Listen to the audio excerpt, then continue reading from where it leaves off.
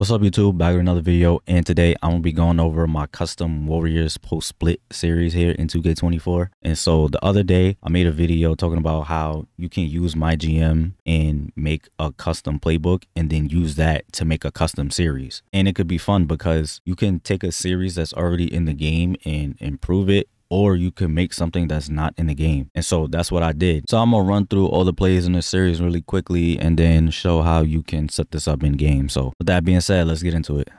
So these are all the plays from the series. These are the only plays I got in the playbook right now. This is just for demonstration, but you can obviously add in plays that you like using. But these are the the plays that I found that'll be good for this post split series. And I basically just like went through the play catalog and looked for anything that had the word split in it. And I also just remember some plays off the top of my head, like ISO 12 high and quick 3 punch motion that have like split action in it. Also, if you find any other plays that can be useful, you can add it. This is more of like a baseline.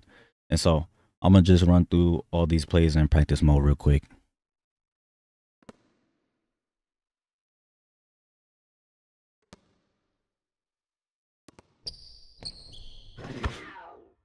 So right here we got GSW Quick Split Rip. I actually talked about this play in my Warriors playbook video, but you swing the ball to Looney and then hit Draymond in the post, and then Curry, he's supposed to set the screen for Clay and dive to the rim. So sometimes this cut will be open.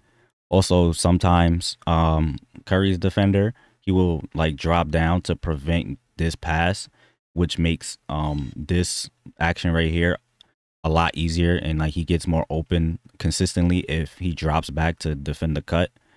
But right here I just he gets hit by the screen, and I said this in the video as well, like make sure you're on time with your passes because defenders, they get through screens pretty well this year. And so you kind of want to throw the pass a little earlier. Like right here when he lines up with the screener, you see me in the passing animation. And so this right here is like your most ideal situation. Like you want the player to have the ball while your defender is still trying to get through the screen.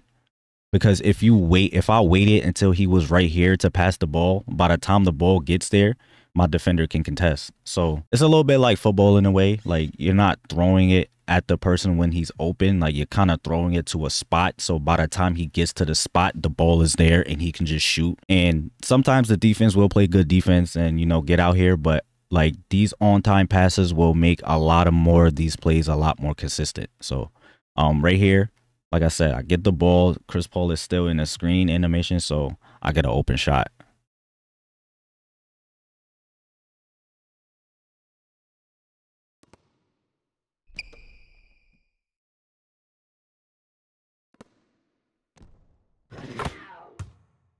So right here, we got quick 51 split.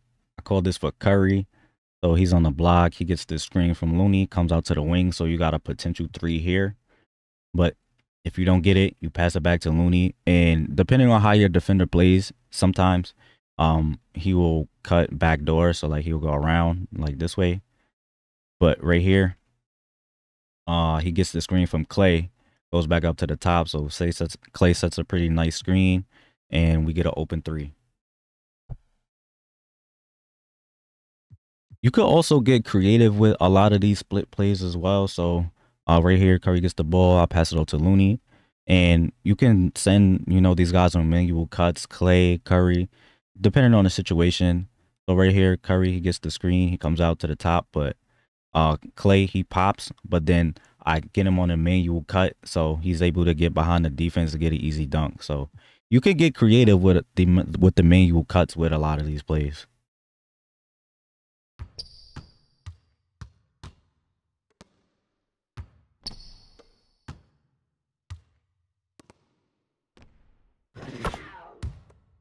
So right here, we got quick 2 split fist. So it starts with Curry on the wing. He gets this pick from Draymond. So if the defense plays you like this, you got an easy 3. But I just let the play run out. Also on this side, whoever's in this corner, Wiggins, he gets this screen from Looney if, whenever he decides to actually set it. But you also get this down screen right here. He comes out to the wing. So you got a potential shot here too. But I let the play run. We give it to Clay, and then Draymond in the post, and then he sets the screen for Curry. He comes out to the wing. Defense don't get a hand up, so hand down, man down. You can also get this action as well. So again, I take the screen from Draymond. I pass it off to Clay, but I don't pass it to Draymond. I just hold the ball with Clay, and then the play goes into this handoff, and Dre comes and sets the screen. So you get a handoff into the side pick and roll, and from here it's just reading the defense. So right here, I'm able to get into my mid range.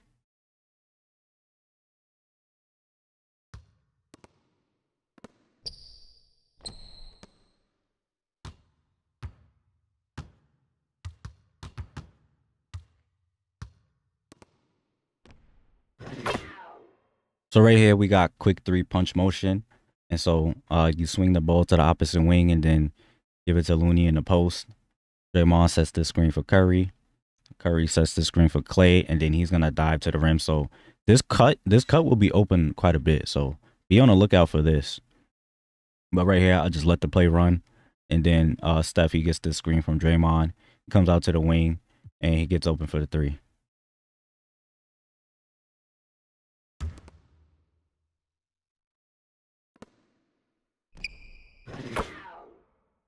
Next, we got quick horn split.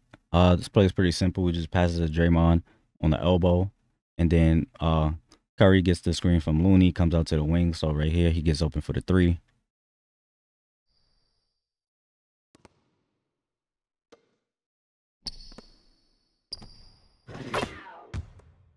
So next we got 0-1 LAL Punch 2 Split Triangle, I think it's called. Yeah. And so I actually call this one for Clay. Curry starts at the top. He passes it off to Dre, and he passes off to Clay on the post. Draymond sets the screen for Curry, and he gets out on a wing for a three.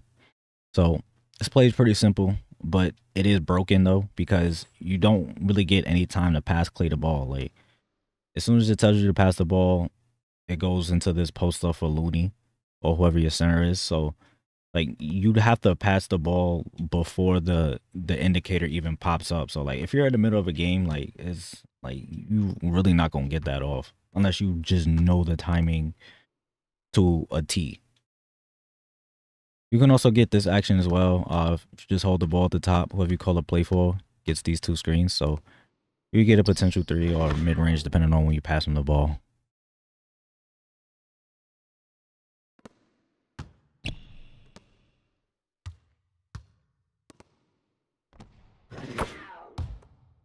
Next, we got 86 Boston 5-punch split. And this play actually is designed to get you a mid-range. So I pass it off to Wiggins, and then I pass it off to Draymond in the post. And then Wiggins, he sets you the screen. And so you can get some pretty easy mid-ranges with this play. You can also get threes as well if you use your left analog to kind of like push them in any direction. So you might be able to get some corner threes or some wing threes, you know, depending on where you want to go.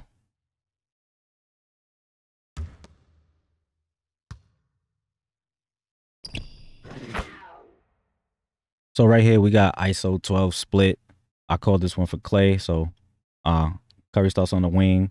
I gave it to Clay on the post, and Curry, he'll get this screen from Looney, come out to the top. So you got a potential three here.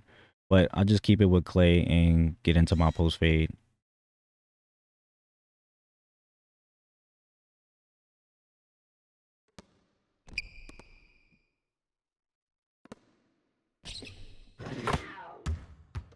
So right here we got punch 25 split. I call this for Draymond. So I swing the ball at Clay and then give it to Draymond in the post. And then Clay sets this screen for Curry. Even though the defender doesn't get hit by the screen, he just goes way too far under. And so I'm able to get a three.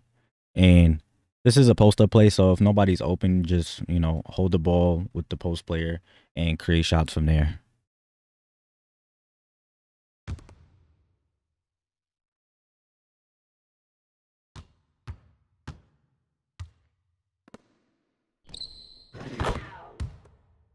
And lastly, we got ISO 12 high.